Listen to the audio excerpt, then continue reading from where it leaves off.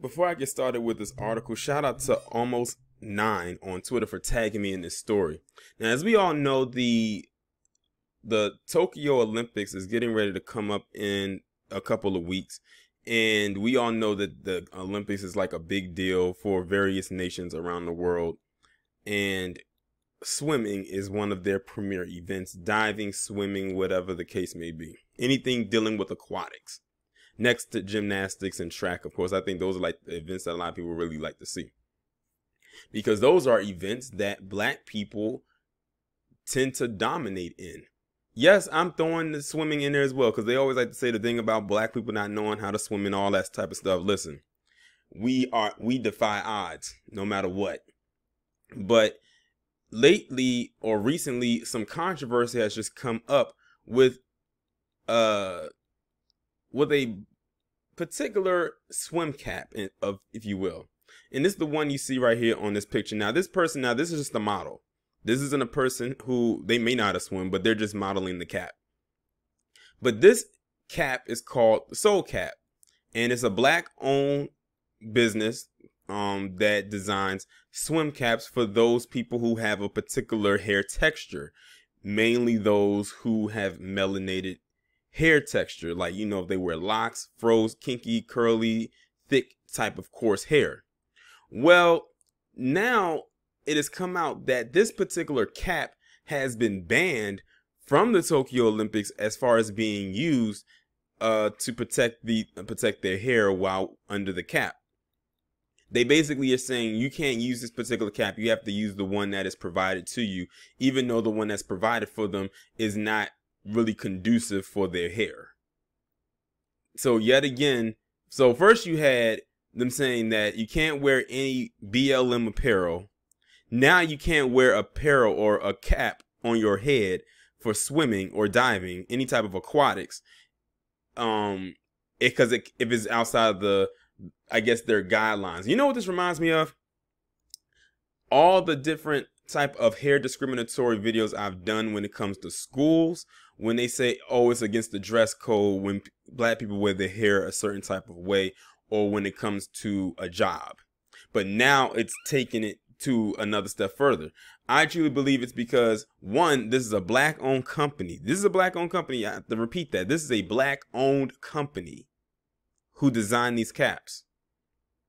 Imagine you are so excited to think or to know that a brand that you came up with and design is going to be used for the 2020. They say 20 because they're basically making up for last year, so they don't call it 2021.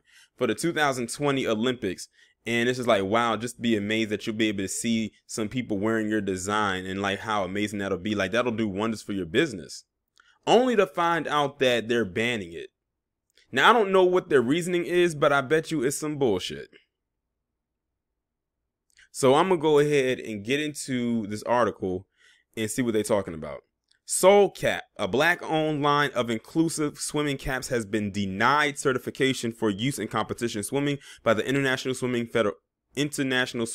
Federation. The brand, which provides comfortable swimming options for those with afro hair, locks, braids, and other kinds of voluminous hair, natural hair, will not be allowed during the 2021 Olympic Games alongside lower-level competitions held by the FINA, according to a report by the Metro UK. So they are calling it 2021. At first, I thought they were calling it 2020.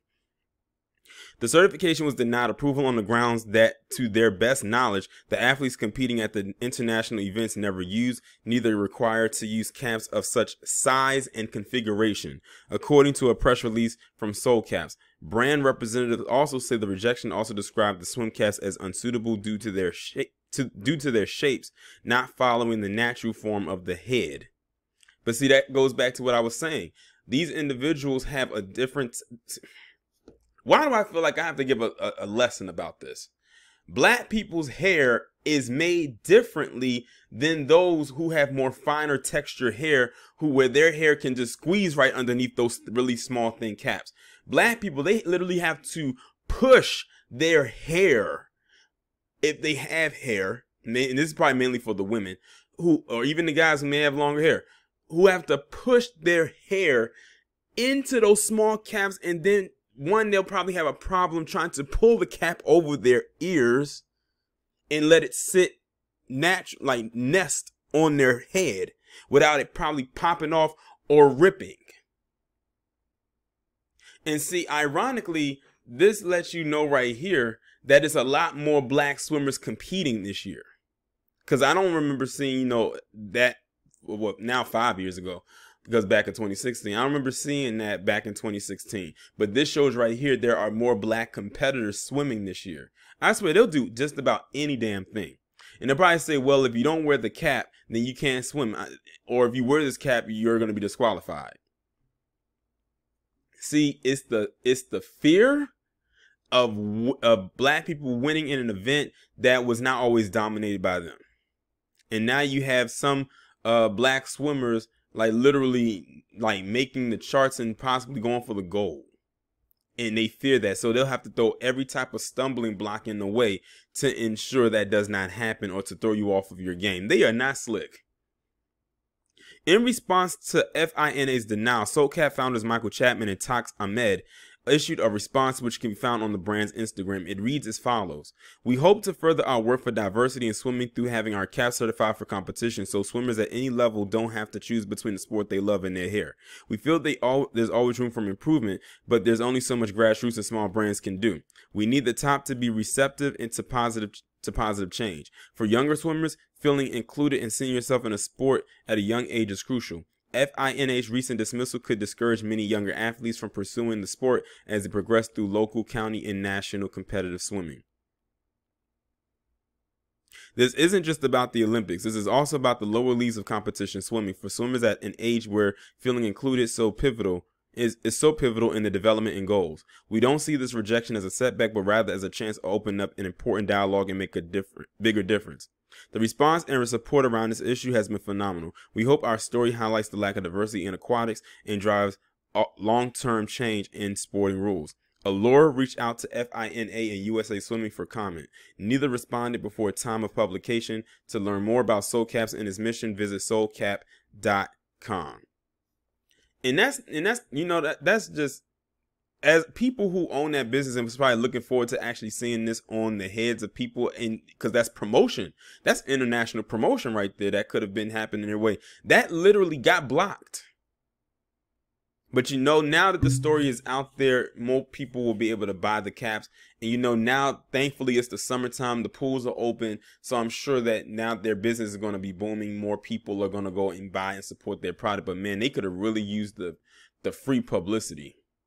They would have got a lot of it from this. You imagine they be like, what, you know, if a black swimmer was to win the competition, they just gave the people a shout out, like what that could have done. It's, imagine their cap being on the head of a person who just won an Olympic gold medal. That would have done wonders for their business, and it got blocked because of some bullshit. Listen, it's because, in my opinion, it's a black-owned business, and they trying to throw these black swimmers off their game. Like I said, those little tiny caps that, you know, mostly the white swimmers wear, that's not conducive for their head or their hair, because our hair texture is different. Like I said, you will have to literally push and shove your hair into that cap and hope that it stays on. And then that's a lot of pressure on your head, like, and you're swimming and using your whole body. What if you was to say it was so tight in your head that you got lightheaded, and then like right there you passed out in the pool and the worst happens? I don't want to think that way, but just throwing that scenario out there. This was all about comfort level while also making it look, I guess you could say, fashionable at the same time. But I hope that the owners of this company definitely get the push behind this that they actually need. You know, turn a controversy into something that could definitely be a positive. But I will definitely leave the link to their website down in the comments below. And, you know, if you can, go ahead and support the company. Even if you aren't a swimmer, go ahead and support them anyway and give it to somebody as a gift who, you know, loves to swim. It could be given to a child, you know, given to another adult, whatever the case may be. And then, you know, go from there.